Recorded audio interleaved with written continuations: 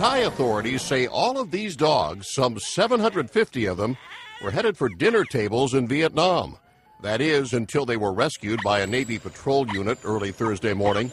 The officers were on the banks of this river when they discovered a gang of smugglers and a truckload of dogs crammed into these small, rusty cages. Apparently, the canines were to be ferried over to the neighboring country of Laos, and from there they were to be taken to Vietnam, where dog meat is a delicacy.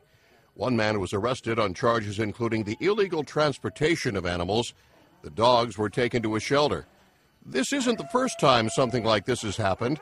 In fact, Thai authorities say just last year they rescued about 2,000 dogs headed for Vietnam.